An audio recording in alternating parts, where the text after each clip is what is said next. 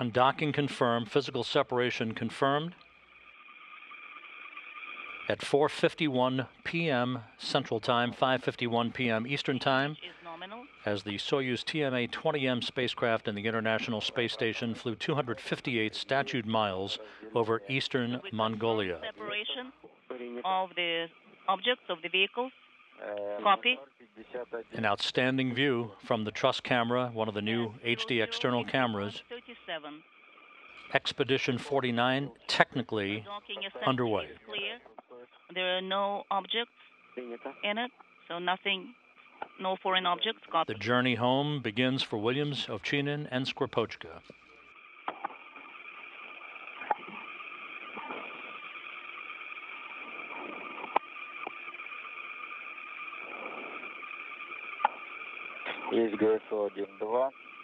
Gas 1 and 2 is done, so now we're getting ready for thruster select.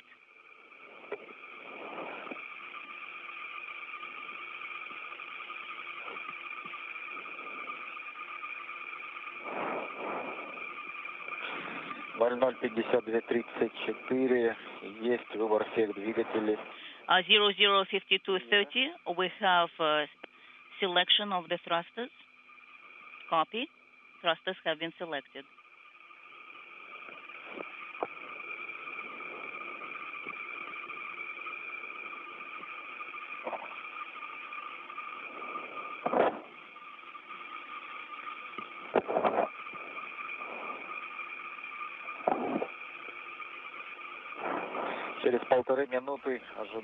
Now a view from the black and white external engineering camera on the Soyuz vehicle, showing it backing away from the Poisk module to which it was attached since March 19th.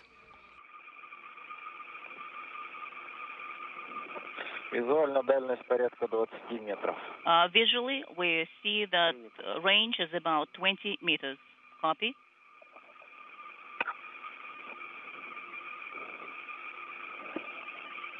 About 40 seconds away from the first of 2 separation burns by the Soyuz vehicle.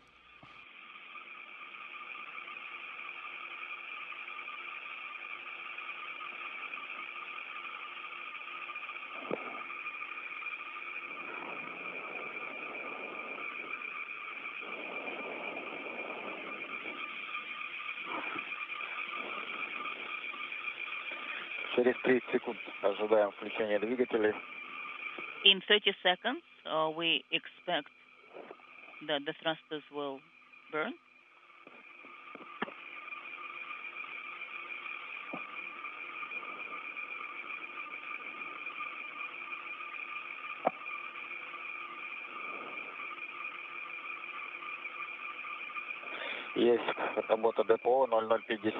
And the first of the 2 separation burns underway. So we confirm that this is an 8-second burn of about 0.5 of a meter per second to increase the opening rate of the Soyuz from the International Space Station. It was 8 seconds, and now we're maneuvering along the roll attitude.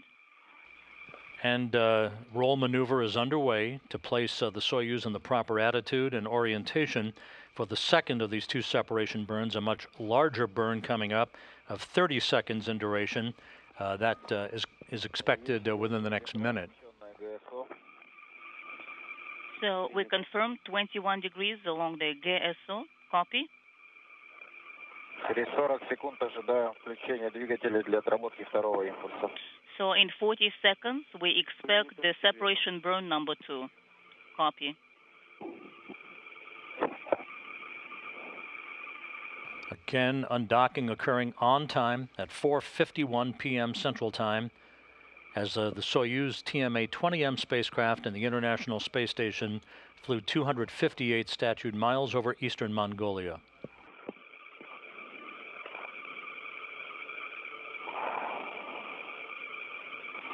Есть загорание, работа ДПО 00:55:52. Принято. So we see that the DPO was lit up at 00:55:52. The burn was... And the second separation burn is underway, 30-second burn. 20 seconds. 25 секунд. 25 seconds. Отработали 30 секунд, работа ДПО. So burn. And the burn is complete and good. Seconds. So DPO thrusters Есть инструкция, no longer lit up. Принято. We've got the instructions for the cycle. Есть погасание МДУСов. So DUT is off, as well as the KDO is off. Copy. Работаем по странице 98. So now we're switching to page 98. Or we confirm. И1. So E1.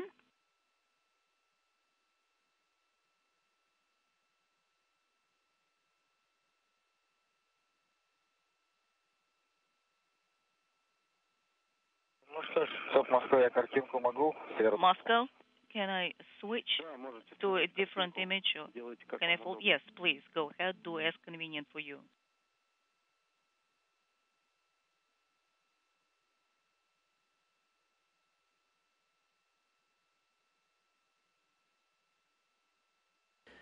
This view of the control panel in the Soyuz vehicle with all the various parameters. This is the final in the series of TMA vehicles, the 20M, that is coming home for a landing in south central Kazakhstan, landing about 3 hours and 16 minutes from now.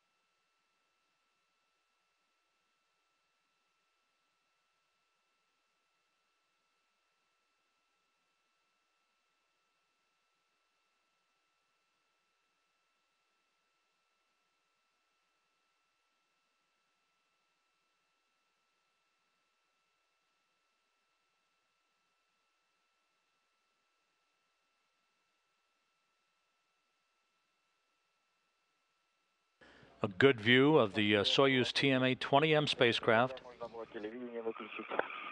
Moscow, this is Burlaki 1. Could you tell us when we can deactivate the TV? At 0105. Copy, 0105.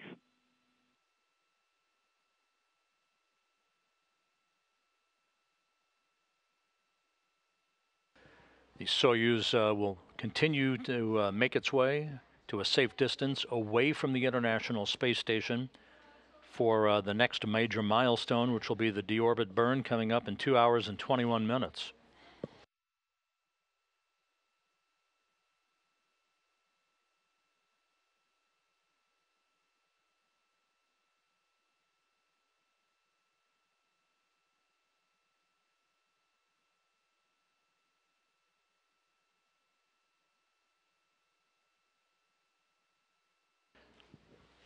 Alexey Ovchinin will be deactivating the Soyuz docking mechanism, no longer needed, and is deactivating the television transmitter.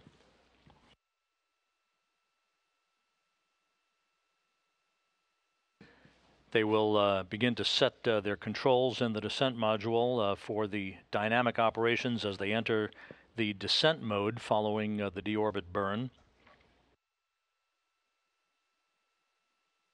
There will be a bit of free time for the crew as they prepare for descent. Meanwhile, at the landing site in south central Kazakhstan, the landing team, Rosaviatsia, the Russian search and recovery forces, along with the embedded NASA landing team, led by Sean Fuller, the director of human spaceflight operations in Russia, will soon be preparing to make their way to the Jez-Kazgan airport for the go-ahead from the search and recovery team to board Russian Mi-8 helicopters en route to the landing site itself.